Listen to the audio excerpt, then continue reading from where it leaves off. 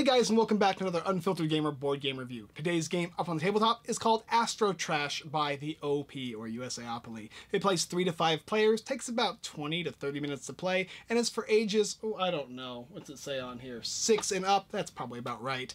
In the game Astro Trash, you're going to have trash on your planet, and you need to get rid of it. If you can get rid of it by putting it on other players' planets or throwing it off into the sun, that is what you need to do. You'll be rolling die and using it in a dexterous way in which you're going to be rolling as fast as you can to remove as many pieces as possible as fast as possible. And if you can get rid of all your trash before anybody else, you're going to win. There's trophies in the game, and per round you're going to gain 1 trophy. And if you get a certain amount of trophies, depending on the number of players you play, you're going to win the game. It's simple, it's fun, it's cute. Let's go ahead and take a look down below and see if it's right for you. So here we have the game Astro Trash, and I went ahead and set it up for 5 players. And in order to do so, all you're going to do is give every single player a planet, and then give every single player a random assortment of trash. And these little plastic tokens are going to be your trash symbols for the game. They come in different colors, shapes, and sizes, and every player that is playing in a 5-player game will get 10, but depending on the number of players that will change. In a 3-player there's 16, and in a 4-player there's 12 pieces per planet.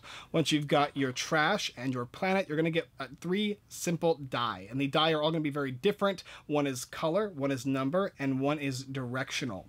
In which case, when you roll them, you're going to then assign them. So this one says you can place 2 of the yellow suns and you moving them to the right, in which case you will take at least 2, up to 2, and place them to the right. However, if it was L, it would be to the left. If it was question mark, you could put it left, right, or in the sun. And then finally there's the sun, which puts it in the middle there.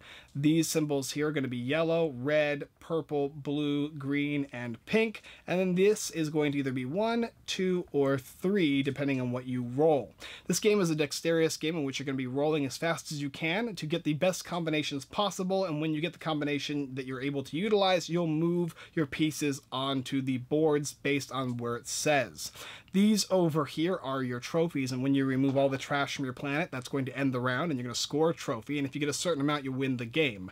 This is the sun. When pieces go to the sun, they do not come back, they basically burn up, but when pieces go to your board, you're going to have to move them off of your board.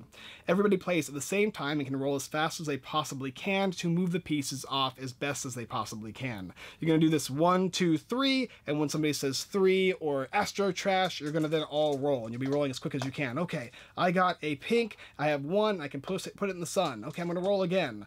This is green, 2 of them, and I can put them anywhere I want, so maybe I'll put them over here.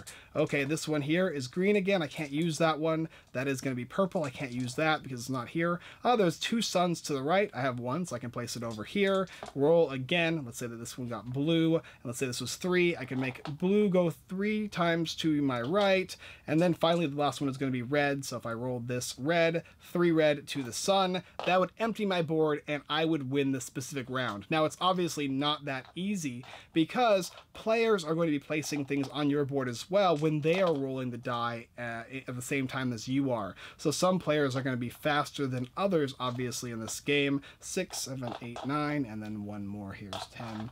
But if you did win the round and you removed all the trash from your planet, you're simply going to reset, shuffle these all up, and then deal all these tokens out again, depending on the number of players, and then 1, 2, 3, you go again. Everybody's going to be rolling die as fast as they possibly can. It's a simple game that's similar to Left, Right, and Center, I believe is what the other game is called, but this one here has a little bit more of a dynamic to it. It has all the different trash tokens and of course the sun that's going to eat up the pieces. The game is going to be very fast and very quick, and that's pretty much the idea of the game. It's simple and it has some really unique mechanics. Let's come up and discuss Astro Trash and whether or not you should pick it up or simply throw it into the sun. So let's talk about Astro Trash, and the first thing I want to say is some caveats and or variants to play. When you're playing with younger kids, if you want, you can simply take away the color die and just use the directional and numeral die to move trash of any type anywhere anywhere it tells them to roll. So when you're rolling, it's a 2 and an R, you simply take 2 of any of the trash and move it to the right. Makes it a little simpler. It also has the other rule, which is start kids with 2 less pieces of trash, and whenever they do not win a round, they get to simply remove 1 from the game every round around, making it easier and easier for them to have a chance. That way you can play with young ones and old ones, and it kind of all works out. But for the most part, I think most kids are going to understand this game fairly quickly, fairly easily. I think 6 is a reasonable number for the game.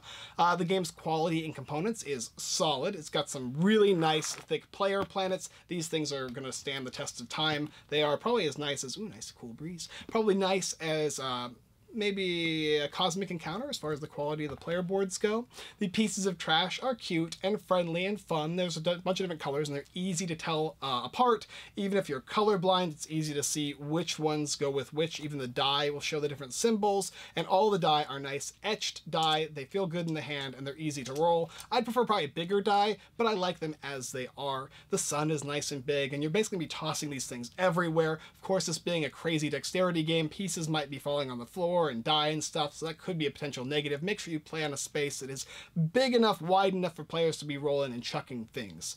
You're going to also have these little trophies, which are basically just little flying trash spaceship pieces, which will give you a point for every round that you win, and depending on the number of players and how many rounds you need, it tells you in the rules. First to 3 pieces of trash is the winner. Additionally, it says 1, 2, 3, ditch it. That's how you start the game. I just said 1, 2, 3, and you can obviously come up with your own countdown timer for the game Astro Trash. It's fun. This game is definitely made for a younger audience. It's not an extreme skill-based game, and there's a lot of luck involved. The way you mitigate is how fast you roll and how quick you are to perceive whether you have the colors and or numbers needed to move the trash from your planet to the left, to the right, or into the sun. But nevertheless, we played this live last week on Wednesday and had a ton of fun playing it. All 5 players were going at it, moving around. People were excited. It played really well with us, and we're all around 30 years old, so you can see that it doesn't really matter how old you are for this game. You're going to enjoy yourself and sit down and play. For me, it feels the same way. Like, I'll sit there and go, it's probably not something I'd probably want to play because it's kind of too kiddish, too much luck, etc., etc. But then I'd sit down and play it and have a good time every single time I play a game like this. This one does that for me. It sparks joy in for my inner child, which is really cool. It's a game I'm definitely going to be keeping. This game I'm going to be keeping for sure, because there's going to be a lot of little kids that are going to come over and want to play this game easily. And when you play this game, you're definitely going to want to play more than once, which is why it offers you all the trophies to play up to the person who gets 3, especially because it makes you feel a little bit more like you have a chance when you get to play additional ones. The nice rules variants for kids will be cool. I haven't tried those out. Nobody I know is, I think, 6 or 7 anymore. Most of the kids I have play here are probably about 11 to 13 or 14 and up, of course. And I don't think that rule is necessary for them, but I can see why it could be for a younger audience to give them more of a chance when they're rolling die, especially when players are faster as adults rolling the die and perceiving what hits the floor. Overall, good quality components, really cute childish artwork, or childlike artwork with all the different cute planets. This is called Spaghetti Meatball Planet, at least that's what I call it.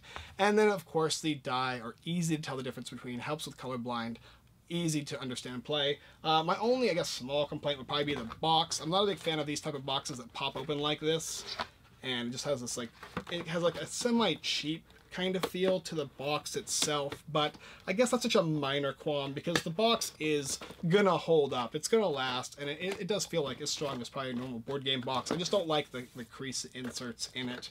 If you have kids, or if you enjoy just quick, easy dexterity games, Astro Trash is one I definitely take a look at. If you're interested, go ahead and take a look down below on the link for USAopoly's Astro Trash. It plays really well. It doesn't matter the number of players, and overall, every time I played this game, I've had fun. I can see some players who probably wouldn't like it if they're more strategically minded, or people who like extreme information, so you know 100% information in the game. This one doesn't have that. This is just a simple little party game for kids and or adults if you have a little bit of an inner child inside you. Anyway, take a look down below if you're interested. Astro Trash, solid, fun little game. I think you guys will like it if you like dexterity games.